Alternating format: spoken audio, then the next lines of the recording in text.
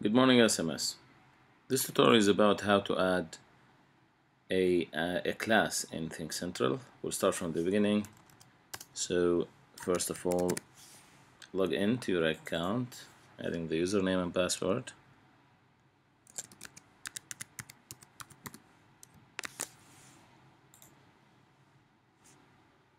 Okay. When we log in, we'll have here this button, which is setting button. From the setting button, we'll press setting, manage classes. So setting, manage classes. When we press this, we will have a different dashboard. From this dashboard, we'll go to classes.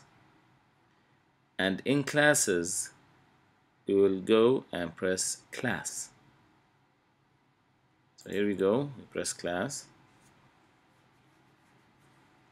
We will write the class name, for example, grade 1B, let's say.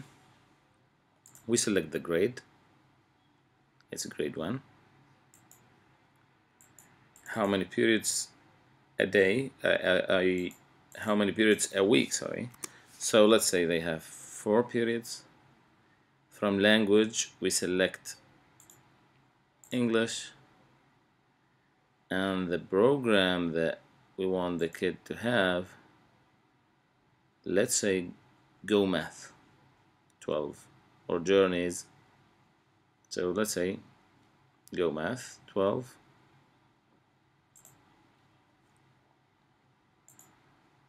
Okay. For example, in CA Go Math, we have only these products. The school bought Go Math 12. Okay, as you can notice, more products are there. So we tick these products. Last time I got a complaint from a teacher. She said that, okay, I have only 2 things that are displayed for my students. That's only because when you created your class, you didn't select all of them. You selected 2, like only animated math models. So we have to select them all, then save. After saving, here class already exists, so I will call it CD. Okay, because maybe some teacher created this class. Save. So now I have a new class. I will assign students. So I'll assign only an example, 2 students, 3 students. If it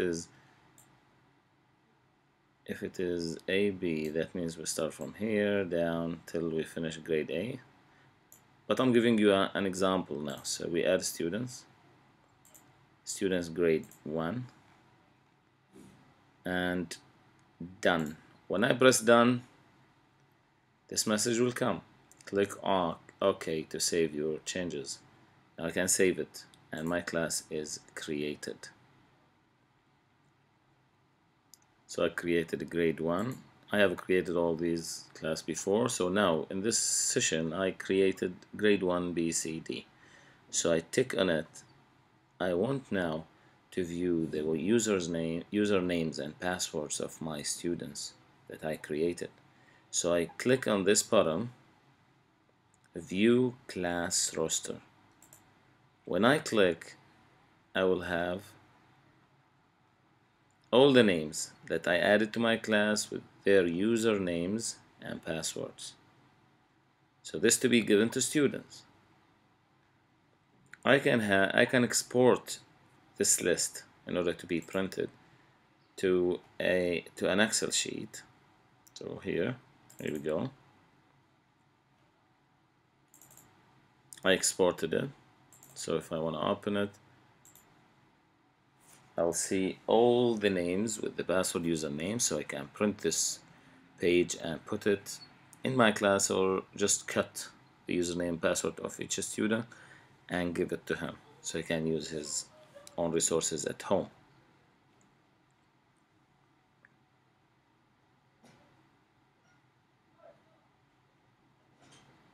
So here we go, username, password for student in one sheet. You can print it and take it. After creating the class, now want to assign something. Okay, I have a class and students can access their accounts using their usernames and password. But now as a teacher, I want to assign a homework for them or an assessment or a test. So I go to assessment from the dashboard of test, for example. I'll have this screen in which they are telling me what test are you going to assign. So I'll say model, let's say A. Okay, online assessment, beginning of year test, assign. This is again an example. You can assign the test that's related to the unit that you're teaching. So the name of the assignment, I will write the name, model A. Select a class, only grade 1. Select a group. If I want to select only group of students, so this is for differentiation. But I will select all my students, add. Here the availability of the test, available date, I'll leave it to available from 30 to 6th of November. Anytime they can do at home, or I can assign the time. Let's say I want them to do the test on the 1st of November at 11 o'clock till 12. I give them time limit to do it. So the test will not appear except in this hour. But I will keep it like anytime. Password, if you want to add a password for the username, so none other than your students that they know the password can use. Allow student to pause, no.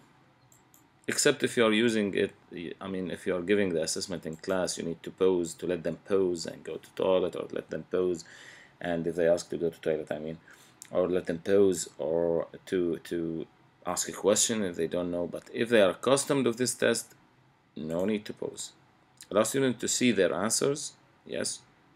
Here I can select certain questions. You may say that, okay, some questions are very difficult for my student. So I'll select only the questions that I feel, let's say question 2 is challenging, so I'll not select for all students. Then save. Okay.